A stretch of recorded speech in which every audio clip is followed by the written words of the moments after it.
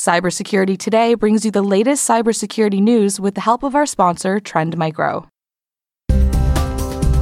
Canada caught in a new ransomware campaign and in a gang surveillance network, and a black eye for a U.S. security agency.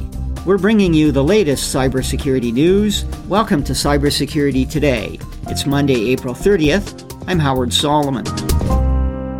A new email ransomware campaign is spreading around the world. Researchers at Fortinet say it's a spam effort, meaning the messages are not targeted. Instead, they're addressed generally like, "Dear Customer." The subject line in the email would be something like document number or your order number or ticket number. With the email is a malicious attachment that leads to the installation of malware. The initial targets are corporate email servers used to forward this email. These have been found in Canada, the US, the United Kingdom, and other countries. The best defense against ransomware, or any email-delivered malware, is to watch out for it. Be cautious about unsolicited email, especially those with attachments, and it's vital you always have a separate backup of your data made in a way that can't be infected, just in case you make a mistake. Meanwhile, McAfee reports some Canadian organizations have been victimized by a separate operation.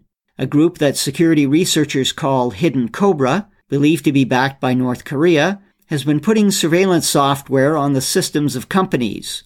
The suspicion is that Canadian victims have been used as listening or data relay points. The malware that this campaign has installed has not stolen financial or sensitive data, but appears to be there to find out what's on a computer and be ready to launch further attacks. Companies have to make sure their systems have the latest security patches. In addition, because the malware appears to be distributed through email, employees have to be reminded to be careful on what they click on. For more information on this, see my story today on itworldcanada.com. The U.S. National Security Agency has just suffered a black eye from an international standards body. According to a blog on Bitdefender, the International Organization of Standardization, more commonly known as ISO, rejected two new encryption algorithms suggested by the NSA to secure Internet of Things devices. The algorithms would scramble information on Internet-connected devices like home surveillance cameras and toys. But the NSA's reputation for creating tools to hack into applications apparently gave it a bad name at the ISO. One ISO delegate accused the NSA of telling half-truths in its presentation.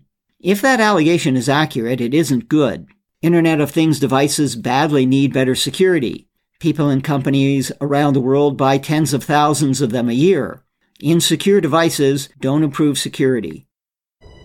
That's it for Cybersecurity Today. Subscribe on Apple Podcasts, Google Play, or add us to your Alexa Flash briefing. Thanks for listening. I'm Howard Solomon. Cybersecurity Today is produced by the ITWC Podcast Network. This episode was brought to you by Trend Micro, smart, optimized, connected security solutions for your connected world. Learn more at trendmicro.com.